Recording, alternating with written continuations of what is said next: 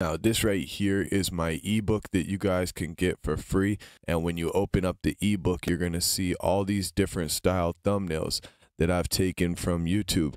And at the top, you will see the YouTuber's name. So right here, like at London Nugs, and then you'll see the type of thumbnail, clickbait style.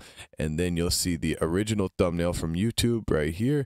And then underneath it, this is what I was able to create without having to do any editing at all. So all of these images that you see that say mine, this is just from the single prompt underneath right here. So you can copy this prompt just like that, and you can come over to Google's AI Studio and create these thumbnails completely for free. So I'm going to show you in real time how to do this right now. So if I just come over to YouTube right now, so this video right here, this is the thumbnail. If I click on the thumbnail, I can just download the thumbnail just like that. Now that I downloaded that thumbnail, I'm going to come over here to Google AI Studio. So just type in Google AI Studio, and when you click it, the first thing you want to do is click on chat, and then you're going to put this prompt in. If I upload a YouTube thumbnail, can you create a detailed prompt in order for me to recreate it with Google's image generator as close as possible? And just go ahead and run that prompt, and then once it responds to you, you'll know that it's ready to go. So then all you have to do is upload your thumbnails. Okay, now it says ready. When you are, please upload your thumbnail. So I'm just going to click on this plus sign right here and click on upload file. And then if I go to my downloads, I'll just open that thumbnail right there, and I'm going to upload that thumbnail. And now Google's chat is going to give me a detailed prompt in order for me to recreate this thumbnail. So I'm just going to wait for it to create that prompt, and then I'm just going to take that over to the image generator portion. It says the master prompt, highest detail. This prompt combines all elements for the most accurate recreation. All right, so I'm going to copy that prompt. Now I'm going to come over here to where it says generate media on the left. I'm going to click on imagine, and then I'm just going to paste that prompt in. And also on the right hand side, don't forget to check 16:9 aspect ratio for YouTube thumbnails.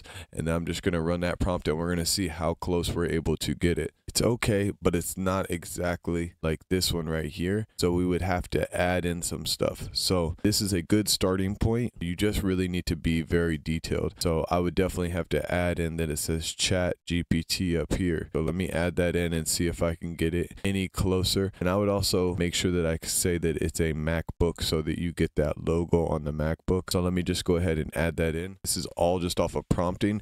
So guys, make sure you download my thumbnail prompt book, and hopefully it'll give you a great starting point. As you can see, I have all different types of styles. You can see how closely I was able to get these thumbnails, and like I said, I don't do any editing or anything like that on these thumbnails. This is all off of one single prompt. Just using Google AI Studio, the free AI Studio, you can create these thumbnails. So download that, click that link down below, download it. Like I said, if you don't want to pay anything, just type in 0 right here. And yeah, you guys can get that thumbnail prompt book, and hopefully it helps you guys create these different style thumbnails. It'll give you a good starting point, and then you could just plug in different things wherever you want to change it up a little bit.